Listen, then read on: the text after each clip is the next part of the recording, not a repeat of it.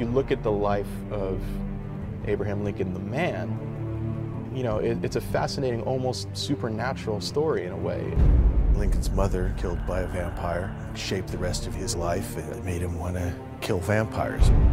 He was very human. And the first time the audience will see their president protecting us. There is darkness everywhere, Mr. Lincoln. Tip the balance for the good of all mankind. It reminds me of all those classic superhero stories. Batman. I mean, it goes back to kind of the classic story. Yeah. It very much mirrors kind of the comic book superhero mythology. Like all superheroes, he has a uniform. His hunting coat is his cape. His hat is his mask. His axe is his utility belt.